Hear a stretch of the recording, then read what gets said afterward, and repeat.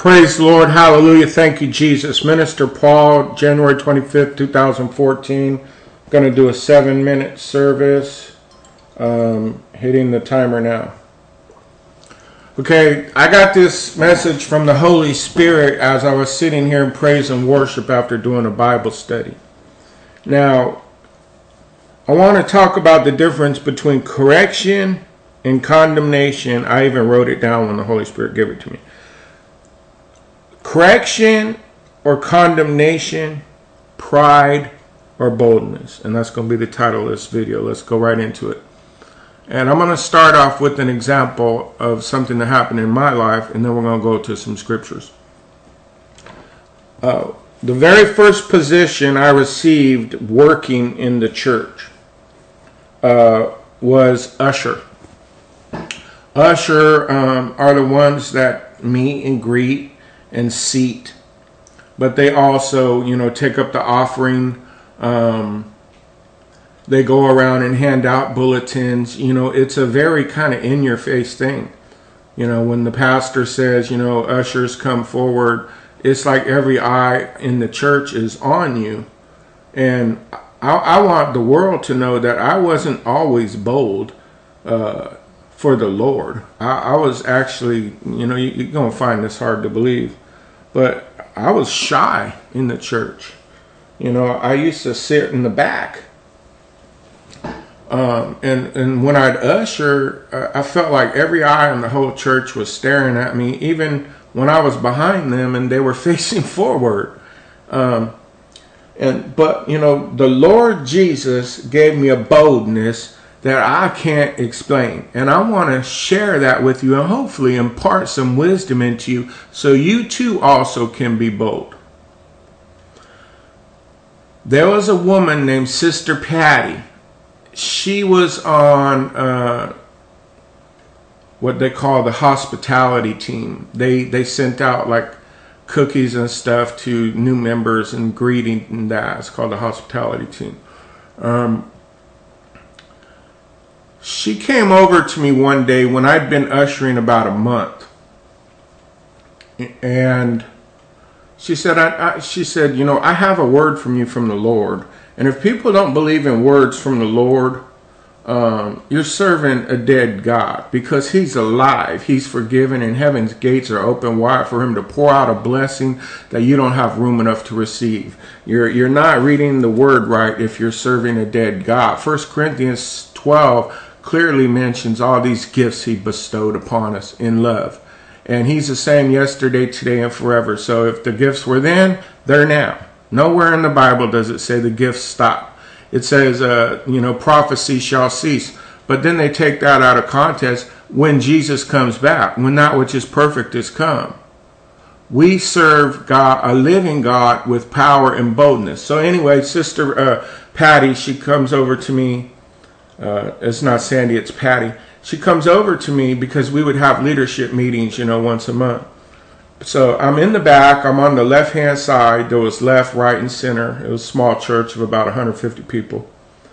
And she said, I have a word from you, because my head was always kind of down. And ushers are supposed to always be looking up at the pastor, for cues and signals and stuff. He may want you to come forward.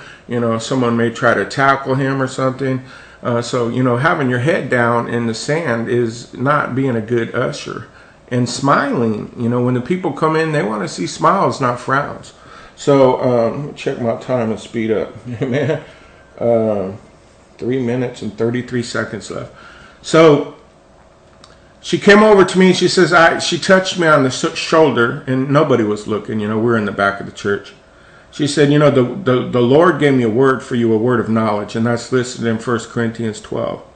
She said, God wants you to be bold. It's inside you to be bold. Stop acting so timid and let his boldness fall upon you. She said, the righteous are bold like a lion. See, she used scripture. She used the word. And for the rest of that service, and for the rest of my term of ushering, because then later I went on to security, and then from security to another title, and then ultimately to minister. Over a period of years, of course. for the rest of that time of ushering, this boldness came upon me that I can't explain. And God used her and put her in my path and used the word. And I'd never been more bolder in my life. I would march down that aisle looking everybody in the face with the biggest smile on my face. So that's how I know that, did she come and condemn me or did she correct me? Because she saw me always looking at my feet when I should have been looking at the pastor. She observed something and she prayed and the Lord gave her a word for me. So that was correction. So I see a lot in Romans 1. It says, there is therefore now no condemnation for those who are in Christ Jesus. Well, let me tell you something here. Condemnation puts you down. It makes you feel bad. It makes you feel unworthy. Correction will edify you, encourage you, exhort you, and make you feel good. God wants you to feel good. You know that? He wants you to be encouraged. And so what she did was correct me. The Lord says, whom he loves, he also corrects, not whom he condemns. And there's too many people on YouTube condemning people and making them feel bad when God wants them to feel good. But I'm here to tell you that God will send somebody into your life boldly. And so let's talk about boldness. You know, Jesus Christ, he did say in Psalms, it's recorded, it says, Psalms 18, it says, the wicked flee when no one pursue them, but the righteous are bold like a lion. So what lion are they referring to? The Lion of the tribe of Judah. So we are to, the Bible says, let us come boldly to the throne of grace. He says, you know, if you're going to get into a battle as a soldier of the cross, you are to be bold. And so many people will accuse you of pride, and they're in error because, again, that's an accusation. And so we have to keep in mind what we say to other brothers and sisters in the Lord. Amen? Because pride makes you feel bad. Pride is not from God. Because you're bold in the Lord, and you are operating in his power, because Jesus Christ said you will receive power. That does not make you prideful. And I wish YouTube would get it right. I wish I had longer than 7 minutes to give this message. My 7 minutes is up. So I'm going to end. But I'm going to put a link to a whole bunch of scriptures in here. And I'm going to stay true to the 7 minutes. I want you to know, 2 Timothy 4:3 says, for the time will come when they will not endure sound doctrine, but after their own lust shall heap to themselves teachers having itching ears. Titus 1:9 says, hold fast the faithful word as he hath been taught, that he may be able by sound doctrine both to exhort and to convince the gainsayers. Titus 2:1 says, but speak thou the things which become sound doctrine. 2 Timothy 4 verse 2 through 4 says, preach the word, be instant in season, out of season, reprove, rebuke, exhort with all long suffering or patience, and what? Doctrine, the word of God. For the time will come, and then it says, and they shall turn away their ears from the truth and shall be turned unto fables. Let me tell you a fable on YouTube. That when you're bold in the Lord, out doing his will and speaking boldly because you know who you are in Christ Jesus, and the power of Holy Ghost comes upon you, and you begin to raise your voice a little louder and believe who you are in Christ Jesus, and believe and receive that you're a child of God filled with his Holy Spirit, and you begin to speak that forth, and someone accuses you of pride, you need to correct them and say, how is that pride when I'm just being who God called me to be? What you're doing is condemning me, and I refuse it. I report to God, not man. So, no, this isn't pride, and I'm going to correct you. I'm not condemning you. I think that you should learn the word more so you can understand the difference between pride and correction. Man, I went 9 minutes. I'm going to read more scriptures then. Because I got these scriptures up, I can't stop. So I'm just on, something has hit me tonight. I call it being on a heater.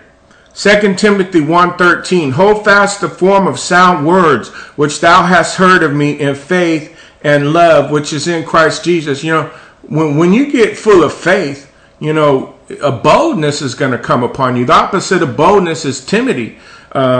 Philippians 4:13 says, I can do all things through Christ who strengthens me. And I get on here and scream this, and someone will accuse me of being in pride. Well, I'm here to tell you, the devil slipped a message into their ear and got boldness confused with pride. The devil would love for us all to be silent and to be timid and be afraid. But God said, I have not given you a spirit of fear, but of power.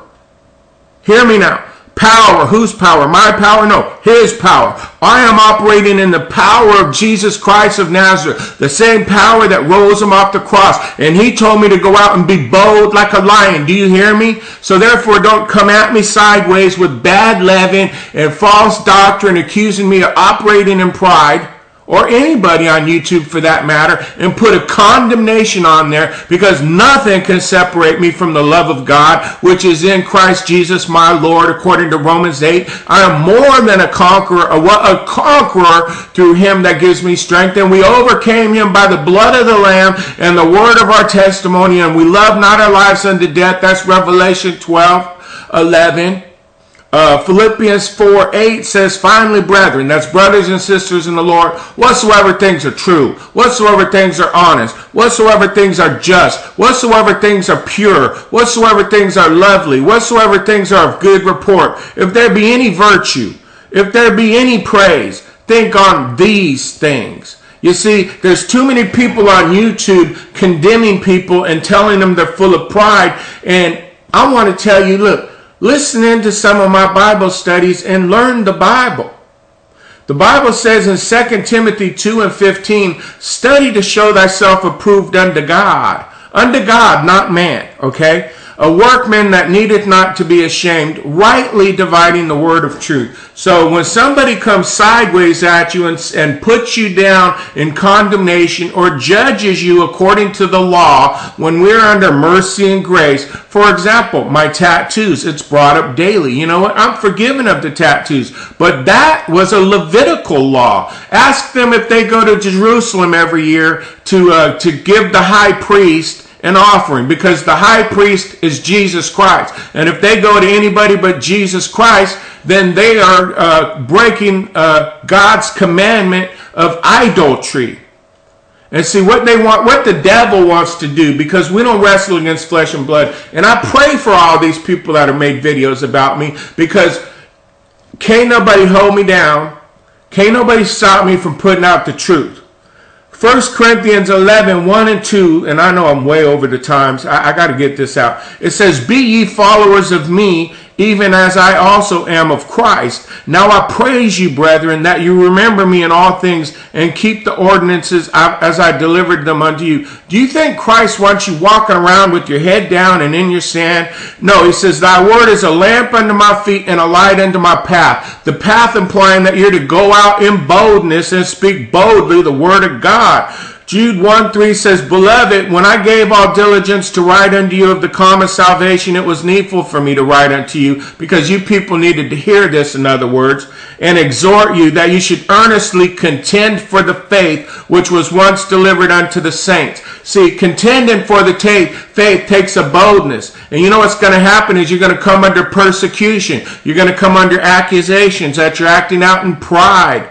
But these people are not hearing from God, and we need to pray for them today. Father God, we pray for them in the name of Jesus. Titus 3:5 says, not by works of righteousness what we have done, but according to his mercy he saved us by the washing of regeneration and renewing of the Holy Ghost. So if you're still a timid person, condemning others and accusing them of pride, you have not put on the mind of Christ. You're hearing from deceiving spirits. 2 Thessalonians 3:6 says, now we command you. This is a commandment in the Word of God. Brethren, that's brothers and sisters in Christ. In the name of our Lord Jesus Christ, he gives this commandment. Yeshua HaMashiach. He says that you would draw yourself from every brother that walketh disorderly, and not after the tradition which he received of us. Which is what? Mercy and grace, and not the law. The law leads to damnation. Mercy and grace leads to the mercy seat of Christ. You can boldly go there. It's not boasting to say so. Ephesians 2:10 says, for we are his workmanship. Is God timid? Created in Christ Jesus unto good works, right? Which God hath before ordained we should walk in them. I'm here to tell you, according to 2 Corinthians 11:3, but I fear lest by any means, as the serpent beguiled Eve through subtlety, in other words, lied to her, so your mind should be corrupted from the simplicity that is in Christ. In other words, all you got to do is follow Christ and his word and stop listening to people that are absurd because they don't know what they're talking about. For God so loved the world, he gave his only begotten Son, that whosoever should believe in him should not perish but have everlasting life. And you know, that's an abundant life full of boldness, full of power, full of the Holy Ghost. One more. Thy word, Psalms 119:11, thy word have I hidden in my heart that I might not sin against me.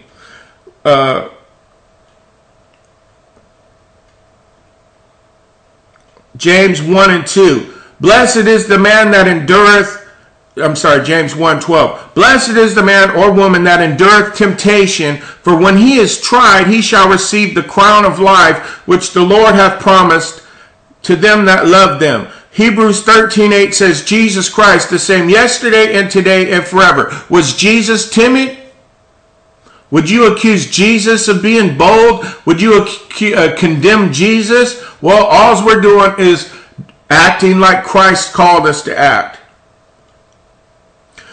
1 Timothy 6:20 said, O Timothy, keep that which is committed to thy trust, avoiding profane and vain babblings and opposition of science falsely so called. 1 Timothy 4:16 says, take heed unto thyself. In other words, why are you so worried about putting your mouth on me when you should be concerned about your own salvation with fear and trembling? And unto what? The doctrine. Do you understand? The word of God. YouTube is getting away from the word of God. It ain't going to happen on my watch. It's 7:33 p.m. Continue in them, for in doing this, thou shalt both save thyself and them that hear me. So if you will hear me today, if you will hear Minister Paul today, God is calling you to boldness. In closing, 1 Timothy 4:1 and verse 2 says, now the Spirit, that's the Holy Spirit, that gives you the boldness, speaketh expressly that in the latter times, that's today, some shall depart from the faith. And look what they're doing. They're giving heed to seducing spirits. They're hearing lies whispered in their eyes, and they're believing them. They're giving heed to them. And doctrines of devils. They're speaking lies and hypocrisy. You know why it says having their conscience seared with the hot iron. Now, quote these scriptures often. And remember, you're not operating in pride when you speak boldly of the doctrine of the Word of God. You're not condemning someone when you encourage them and correct them. YouTube needs to stop this false doctrine. And I've been called today. I was given the message. I was even given the title, Correction or Condemnation, Pride or Boldness. And everything I've given you is in the Word of God. I ask you, are you timid or bold? Because YouTube is not your judge. I'm not your judge. Jesus Christ is the righteous judge. And you know what he said? He said to go out and sit at the table in the presence of your enemies. Does that sound like a coward to you? Is that saying you're prideful? No. I'm sorry. I had to put this out today. And I don't even know if I just feel like preaching all night. But I got to get ready for my sermon for home church tomorrow. I pray somehow, not only that, people just hear this as a video and go on to the next, but you apply the Word of God to your life. You will let this Word, enrich you, encourage you. God wants you to be bold. Go out tell people about Jesus. you know, and they're going to think that, oh, are you better than me or something? You say, no, I'm a bold soldier of the cross. I picked up my cross and I'm following the King of Kings and the Lord of Lords, the Rose of Sharon. He forever saved me, and I want you to come with me. Don't condemn me. Encourage me to go out and do what's right, because there's too much wrong in the world. And when you sign into YouTube, say something that encourages somebody. Let me tell you, there is, in the year 2014, miracles, signs, and wonders stored up for everybody within the sound of my voice. It's up to you to believe that and receive that by faith. I can tell you that. Pastor Patrick could tell you that. There's so many people that come to mind that could tell you that, or they could pray for you on that. But it's up to you to receive it. Just like when Patty came up to me and said, look, I have a word from you from God. He wants you to be bold like a lion of the tribe of Judah. Now it was up to me to either believe that or reject it, to think she was condemning me or to believe that she was encouraging me. For me to go out and be bold, or let the devil accuse me of being in pride. See, I had to make a choice that day, and I'm asking you to make the same choice and to stand up for the Word of God. Because people are perverting the Word of God all over YouTube, and it's not going to happen on my watch. I will get on here every day with the Word of God. If I speak for 2 hours, if only 10 people will listen. You know why? Because 1 sends 1,000 to flight and 2 sends 10,000 to flight. So what do you think 10 people full of the boldness and dunamis power of the Holy Ghost could do to YouTube if we would come into one accord and boldly proclaim the Word of God as all truth? We could change the world, saints, and that's what God wants. In Acts 4, 5,000 people were saved. We got 7 billion people in this world. How many times have you seen 5,000 people saved at your church? You know why? Because the church is dead, because they refuse the power, and they're putting out condemnation instead of correction. They're accusing people of operating in pride instead of encouraging them to be bold. They're teaching motivational speeches instead of the true, unadulterated, infallible Word of God. Shalom.